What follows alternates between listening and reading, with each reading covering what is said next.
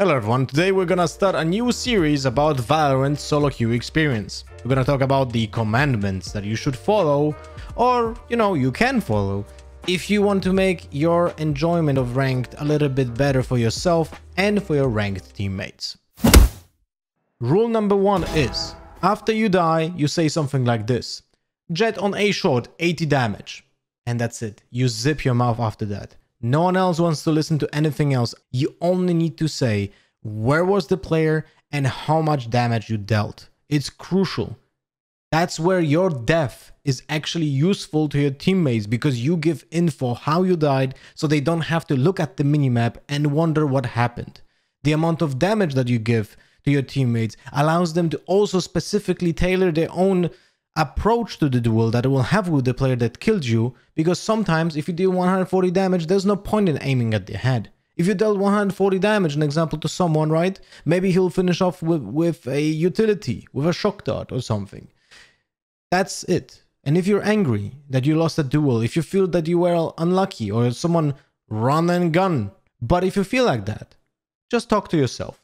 Don't do it in front of your teammates. If everybody gonna do that, your games will be 10 times better instantly. Rule number 2. If you are a duelist, like an example, Jet or Phoenix maybe, your job on most of the rounds on attack is to be the front line of an attack. You need to communicate with the rest of your team that you're attacking a site. An example, I'm rushing a site, please come with me. Or I'm rushing site, come with me. Be decisive. Tell people what you expect them to be doing with you, right? Because they need to trade you. Your job is not to get kills. Your job is to go on site, create space with the utility. If you have Phoenix, you're doing a wall to cut off an angle. You're doing flashes to go onto a site. You do a molly to check one angle so no one is there, right? You don't have to kill anyone. If you kill someone, that's great. But the job is done already when you do that utility push. Your job is to get the first info, the first contact, and then the support players can trade you. Rule number 3.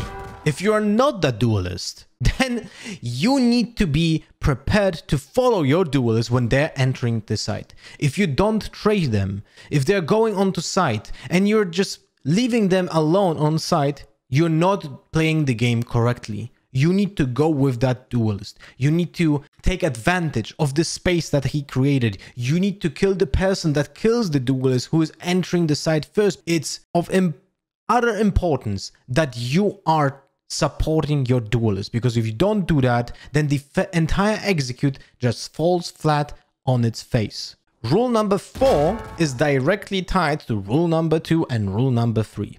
And the rule is, don't be afraid of taking damage or even dying. If you're attacking on site as a duelist and you're entering first, you can't be afraid of dying, because your job is to die at some point.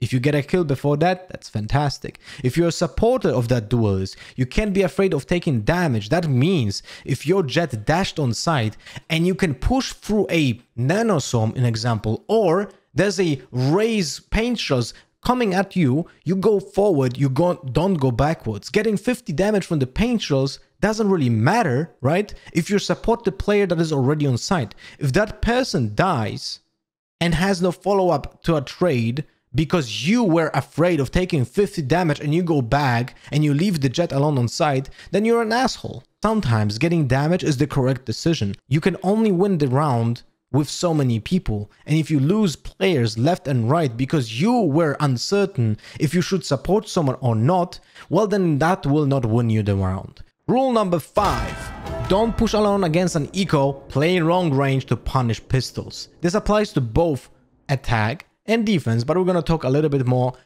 about the defense. So when you're defending a site, you want a pistol round, you bought yourself, let's say, a Spectre, right? And you're playing, let's say, on Icebox on B site. If you're gonna push the B long and die alone to an eco because someone gets a lucky shot from a classic and double dinks you, right? And you just straight up die, you give that Spectre to your opponents who now have 5 attackers against 4 defenders, and even though they don't have the equipment, they gained 1 Spectre from you and you left huge map control issues for the rest of your teammates. This is why you should never push alone on defense. Alone, you should always play long range because you have a better gun. You have a higher chance of winning a duel long range, right?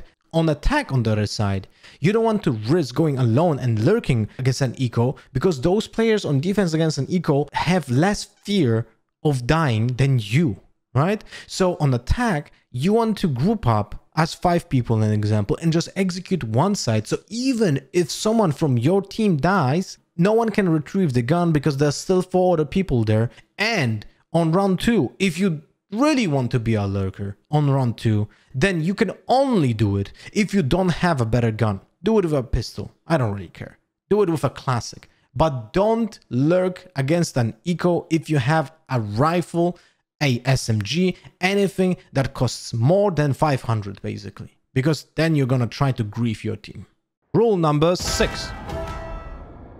Don't buy a Vandal or a Phantom on round 2 unless you have a full shield or someone will come with you. Essentially, what you want to avoid is something that I mentioned in round 5. You don't want to feed your opponents a better gun, especially such a deadly weapon as a Vandal of a Phantom, right? And if you buy even a rifle in round 2, you should be buying a Phantom because your opponents don't have full shield. So you still like one-tap them with a headshot, right? Whatever the distance is, while maintaining more bullets in the gun and faster fire rate. So it's easier to play against an eco. Anyway, try not to buy a rifle and a Phantom on round 2, and there are a few reasons for that. If you ever play alone on an angle and you lose that gun, it's ultimately super punishing for you when it comes to economy, super punishing for your teammates on that round, losing map control and losing super valuable gun that just gives the odds of winning that round to your opponents, right? And even if you buy a gun like that on round 2, always be next to your teammates. There's also another strategy that you can do when you have to buy a Vandal or a Phantom or something. What you can try to do to try to build up an economy, because that's the goal of buying a Vandal or a Phantom round 2, right? You want to avoid rebuying guns later on, so you want to increase the odds of winning at round 3, basically save cash. You can do that in example with your duo queue when he buys a full shield and you drop him essentially the better gun. So you exchange guns because one player will, for example, have 3.3k, right? And the other one will have 3.1k in example. So he buys, the guy that has 3.1k in example, buys a full shield, right? You buy small shield and a Vandal or a Phantom, preferably Phantom.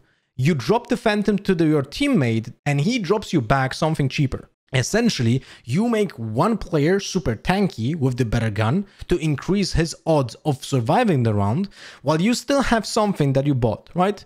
I can understand why you not maybe want to do that with randoms, but with your duo queue, I think that's a valid strategy in the new economical system of Valorant that will benefit you and your teammates on round 2.